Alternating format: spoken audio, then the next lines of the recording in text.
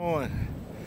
This is Big Rob, aka Bison, aka B. Williams, here to talk about basketball. Let's get straight to it.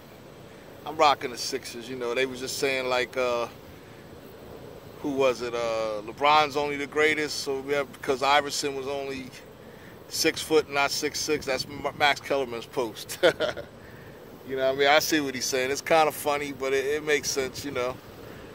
I mean, they were all great. It's like when it comes to greats, you know what I mean? It's like, it's crazy. It's like, I can't take away from nobody. It's really silly for me to say one person's the greatest. And it's like, you go by stats, you know, Wilt Chamberlain got stats that are out of this world. And it's like, you know, now we're talking about somebody trying to pass him. And then it's like the new school people who only saw from about 2000 until now, they're going to be against what you say about the older players. And the older players, or the older fans who've seen something from way, way back, they're going to be more biased to the older players. But it's not about that. To me, it's like, look at it as a whole. If you're young, study back to the older players. And then you got to look at it like this.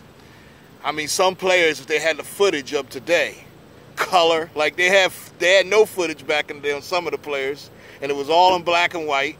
And then Wilt Chamberlain scores 100 points. How great is that? But it was never on film. He just had a picture, and that was it. I mean, he had a picture of 100 signed on the thing. You know, imagine if somebody did that today. It would be on Sports Center, Channel 6 News. It would be everywhere. They wouldn't stop talking about it for the next 2 years straight if somebody scored 101 points. So it's like a shame. It's like the pioneers did the work, and then the younger people take over it. I mean, that's life. I mean, we didn't know how to do none of the jobs that we're doing as careers until somebody else did it. You know what I mean? If we started out doing that job or whatever, we wouldn't know what to do. You know what I mean? But the other people that started something, they don't get the fame or the success or the fortunes. Same with like hip-hop music. You know, you were dissed if you had it, or they said, what's that? That's crazy. And nowadays you put something out and it's millions. And the NBA players get paid more. It's like they're getting paid a lot, big bucks. But back in the day, they hardly got paid much for what they, you know, they were superstars, but they weren't paid superstar money. Now let's get to the main thing is LeBron wants to pass Kareem to fulfill his legacy of the GOAT. So he would have to play 70 games for the next 2 years and average 22 points a game, which is highly likable. He pays $1 million for his body. He keeps in shape. You know, it's kind of good and bad for me. I mean, I'll give LeBron his credit, you know what I mean? It's like really nobody's really hating on LeBron. It's just that when they talk about he's better than this person, that person, people got something to say about it. That's always going to be said. You know, now LeBron made Space Jam, so that's in his legacy too. So he did a lot of great things. So I can't take away nothing from him or the other people. I wish I was him. I wish I was a lot of NBA players. I wish I was a guy sitting on the bench in the NBA. We all wish that.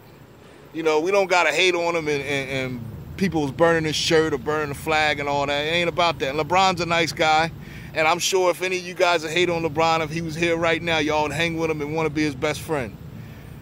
But as far as basketball, and me being a stickler of stats and a fanatic of basketball, and, you know, Kareem's my boy. I grew up and I thought Kareem was, like, great. He was old shooting. I missed him when he was young. I wish I was younger to see when he was young. But I hear he was unstoppable. As a rookie, he came in and did whatever.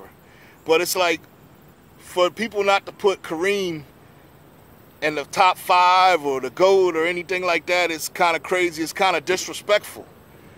You know, it's like they just go to the guards. You know, Michael got a lot of promotion and a lot of, you know, Kareem was a quiet guy. You know, and there's guys like Alex English who has great stats and scored a lot. And probably most of y'all never heard of Alex English. You know, so it's like you got to have flamboyancy. You got to have some kind of style. You got to, you know. But if I just look at basketball and all the stats and everything like that, you know, I look at Kareem, you know, a winner of all winners. High school, championships, college. Not only did he win a championship in college, which is hard to do, he won 3. He would have won 4, but they poked him in his eye the one year.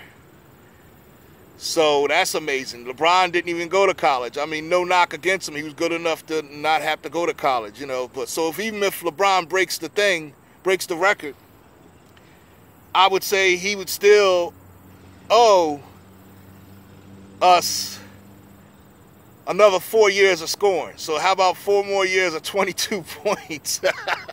And then I can say, wow, he's the greatest. But if he breaks the record, I'll be like, that's great. A pat on his back, you know, that's real great. But I still look at Kareem as the greatest.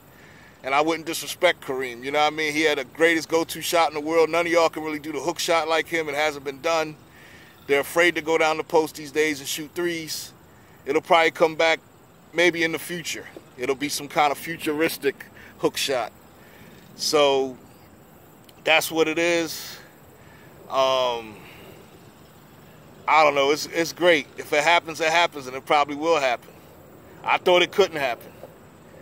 You know, my dad told me, you know, it was a guy named Oscar Robertson, you know, when I was young, or he was younger, who was the greatest ever because he averaged a triple-double for the whole season. I was like, wow, when I heard that. Now all of a sudden Westbrook got it. But it's like Westbrook, you know, they say the padding of the stats. Like they were trying to purposely tap the rebound to him so he gets the rebound. You know, stuff like that. Well, it wasn't like that with Oscar Robertson. It was real. But we'll never know that because they don't got the good footage and highlights and the analytics and all that type of stuff like they do now. So people get shortchanged as they're older. And another guy I had to point out for the greatest, they don't even talk about or not put on the list, Elgin Baylor. I mean, like, he was kind of like LeBron with the body structure. Maybe not as strong, but he had a soft touch and a great shot. He don't get enough promotion. A lot of guys don't get enough promotion, so I got to say that on here. Nobody talks about George Gervin. And another thing is, if you took about 10, 12 ABA guys, and they never played in the ABA and played in the NBA, then LeBron would have something else to worry about because some of those guys would probably be in the top 3 or 4 or 5 or maybe number 1 now, like consider Dr. J. You know, and then they say that stuff about Ben Simmons with no jump shot. Dr. J didn't have a jump shot, but he's considered one of the greatest ever. I had to throw that in there because everybody's ragging my man Ben Simmons. And y'all Sixers lovers, Ben Simmons goes, y'all going to cry. Y'all going to have a tear come out if he goes. But LeBron, I wish him the best. You know, he's a great guy. And I don't know, I can't hate on him if he breaks the record. I mean, wouldn't you go for the record if you could? Anybody could. But a lot of people have tried. They wanted to be the next Mike. They wanted to pass the record, but they couldn't because of injuries or they wasn't healthy enough or blah, blah, blah. You know, some of the greatest players had injuries. If they didn't have injuries, they would have been up there. Bernard King, super player, and he would have gave LeBron some business, made him sweat a little bit. Same position. He'd have been like, what you talking about? You the greatest motherfucker. I'm the, you know, I don't know if he say that, but I mean, if I was out there, I'd talk a little trash. If I was 6'8" and I was nice like that. But that's another story for another time, you know. So we just got to enjoy this NBA. Don't fight over it, everybody. Just enjoy it, enhance it, and do your homework. Research those older players. We're all too young to know the whole history and all that, you know. I mean, Bob Cousy was nice. Nobody even brings him up.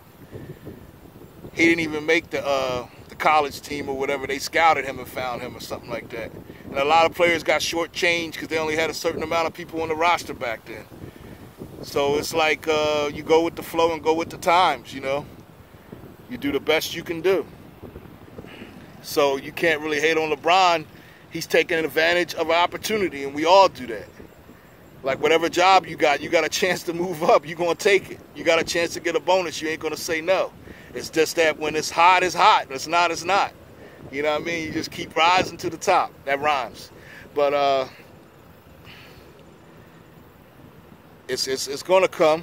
So 2 years, we'll see LeBron, 22 points. He doesn't even seem to be slowing down. He had that injury, and that slowed him down a little bit. But it's amazing what LeBron has done. I mean, I have to say he's the greatest NBA body ever assembled. You know, if he was in a factory and they put NBA bodies, yeah, LeBron's number 1. He's the greatest of all time in that. You know, and then it's like with the rule changes, it's a little crazy. It's a little crazy with the rule changes and all that. So many rule changes. But you take advantage. When it's there, it's there. When it is, you know. Alright. This is another video. I'm getting interrupted here. People calling me all day. I can't even talk basketball peaceful amongst the lake and all that stuff and enjoy it. Wow, it's tough. But y'all have a good day. Stay blessed. Keep playing that ball. Keep getting out there, because I am. It's hard after the COVID and all to stay in shape, but I'm going to do something. Got to. Love it. Love it. Just feel the breeze, baby. Look at the plane. Look at the plane. All right. This is another vid from Big Rob. Bison, a.k.a. Bison. A.k.a. B. Williams. Yeah. A little bit of Sixers gear. All right. Good luck to all and have a healthy season, NBA players. All right. And all you amateurs, keep getting your game up. I might just pop up on your court and block a shot.